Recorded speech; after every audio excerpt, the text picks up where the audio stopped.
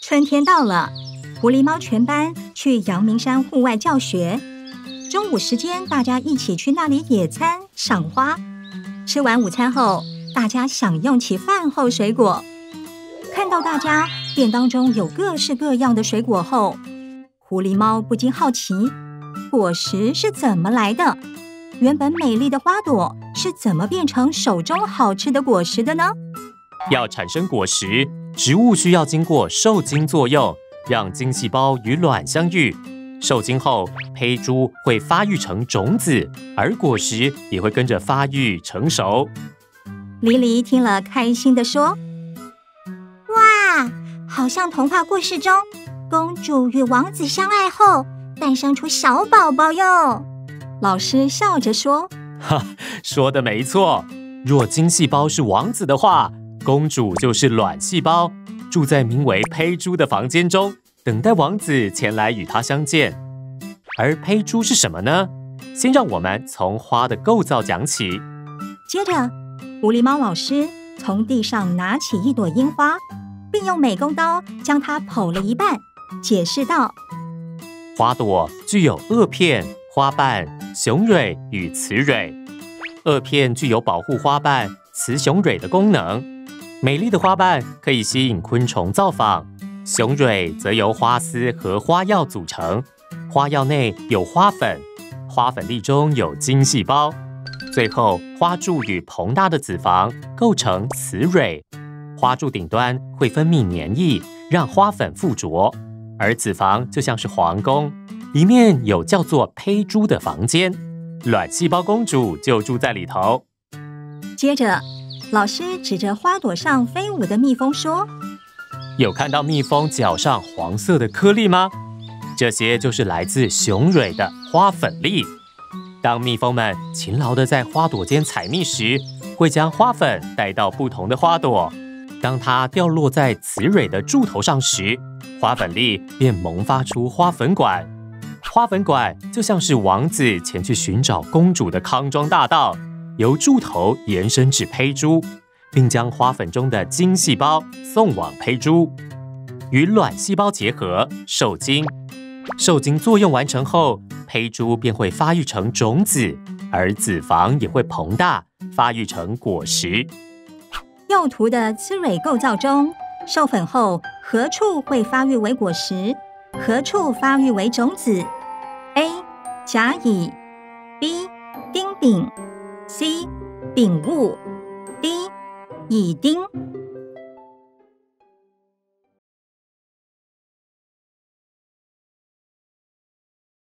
答案为 B。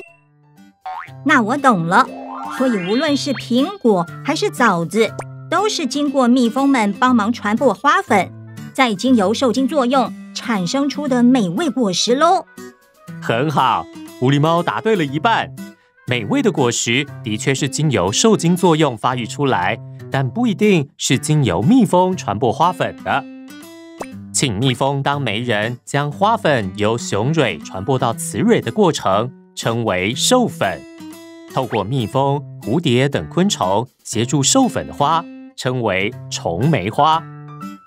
而玉米、水稻等花朵较小的植物，大多透过风的力量传播花粉，称之为风媒花。小树蛙边点着头边咬了一口手中的番茄后，看到里头有许多的种子，脑海浮现另一个问题。他问道：番茄有这么多的种子，这些都是由同一个胚珠发育而成的吗？老师笑着说：哈哈，小树蛙问了一个非常好的问题。大家要记得，一个胚珠里面只会住着一个卵细胞，当精细胞与卵细胞结合，完成受精作用后，就只会产生一颗受精卵。因此，一颗胚珠只会发育成一颗种子。那么，为什么番茄中有这么多颗种子呢？就像一座城堡里可能有许多公主的房间那样，番茄花的子房中有许多的胚珠，而胚珠在各自完成受精作用后，都分别发育为种子，就形成一颗果实中有许多种子的景象了。狐狸猫马上举一反三地说：所以李子和樱桃只有一颗种子，代表花的子房只有一个胚珠；番茄和西瓜的籽很多，表示子房中有很多颗胚珠。老师很开心地说：说的没错，狐狸猫学得很快哦。莉莉切开木瓜的果实，发现中间有好多颗种子。请问木瓜还未结果前的花布构造叙述何者正确？ A. 一个花托多朵花。 B. 一朵花多个子房。 C. 一个子房多个胚珠。 D. 一个胚珠多个卵细胞。